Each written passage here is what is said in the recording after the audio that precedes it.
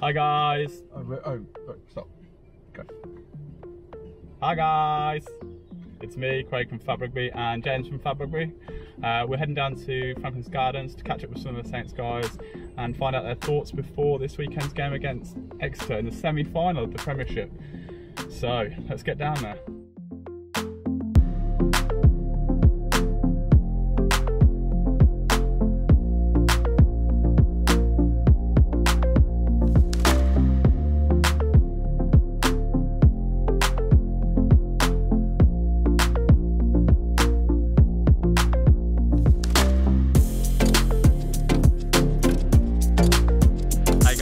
Franklin's Gardens today to see the Saints before their semi-final against Exeter on Saturday.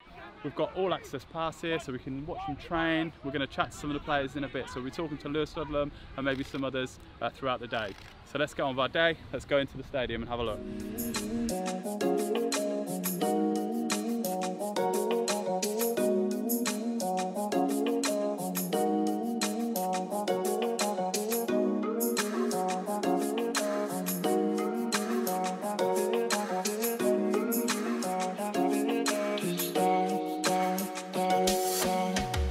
Hello, welcome to FAB Rugby, and today I'm joined by Lewis Ludlam with an A, as I found out today on Instagram.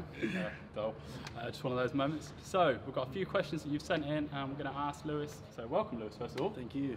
So, thoughts on this weekend's semi-final then? What's your thoughts on it after this weekend going down to Exeter? What are your thoughts on it? Holds a different challenge really.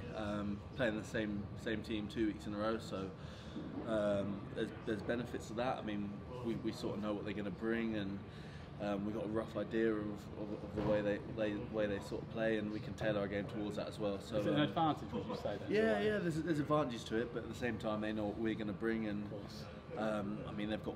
Well, it's even this season now. We beat them here, they beat us there, so we're looking forward to the challenge. So, but yeah, it'll be a good game. The atmosphere is always good down there, and I'm looking forward to it. Is there enough belief in the squad that Northampton can win their playoff game? Oh, absolutely. We said from the start of the season we want to be a top 4 club, and these are the moments you play for. Nobody talks about games at the end of your career; they talk about the trophies you've won. So. We're looking forward to the challenge. We're confident. We beat them here at home, and we're hoping to do the same again. C-Seth says, how did it feel to end Jack Yendall with Big Courtney? Oh yeah, it was a good shot. I mean, we did our homework. We knew that was a play they're going to be run, so we were set up for that in the week, and it paid off. When you got released from the Saints DPP, what was your reaction? Obviously, initially very, very upset. Always wanted to be a professional rugby player, but it was just about going back and working out how I wanted to get back in. I got a lot of support from my school as well, which was awesome, and similar to this season as well, where my school sort of said, right, the pressure's off you now, go and enjoy your rugby, go and develop as a young player now, and I think I did that and improved as a player because of it. What's your proudest moment in a St Joe's shirt? We won our school festival, which was a really proud moment for me. It's a pretty big deal at our school because the school I'm from is just a small school in Exeter. I think there was about 50 people in a year, and managed to beat a lot of big schools on our turf. So yeah, that was a really proud moment for me. Great stuff. Yeah, the thing he said to us is the only thing he can really ask from us is we work hard and give 100% every time. And when you've got a coach telling that to you, it gives you the confidence to go out and express yourself. And once the work rate's there, you take the learnings out of it, but mistakes is where you grow as a player, and he's given us the confidence to make mistakes and learn and grow as a player, and he's put a lot of confidence in us and putting us out here for some really big games. So yeah, that's awesome as a young player. What was your best rugby moment?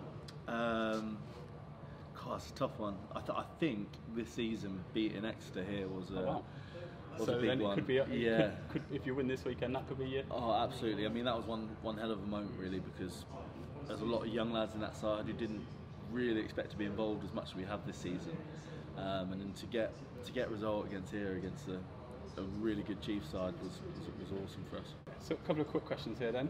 Who is the funniest at the Saints? Hask is very funny.